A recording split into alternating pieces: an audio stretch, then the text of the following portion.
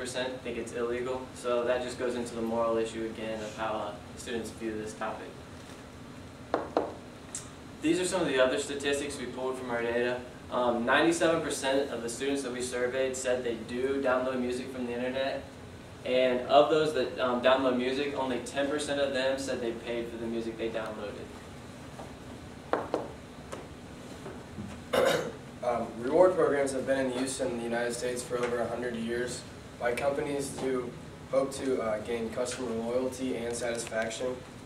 In 1981, American Airlines began using frequent flyer miles, which I'm sure you all are aware of. You just get points for flying different places and that.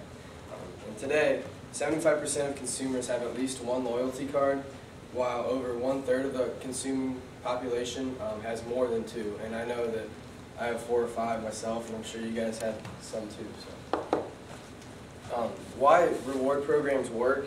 It's a combination of currency, which is when a consumer uses both points and cash to make a purchase. This combination of currency inflicts a smaller psychological cost on the consumer because he or she does not feel like they are paying the full price.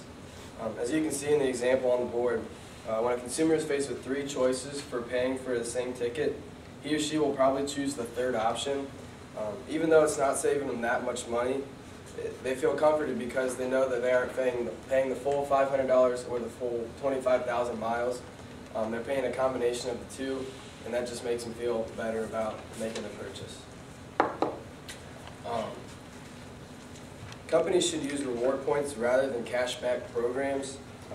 As you can see with these 2 options, the consumer is getting the same amount of reward. However, they would prefer the points because he or she knows that if they get cash, it will probably be spent relatively quickly and probably to pay a bill, which they don't want to do.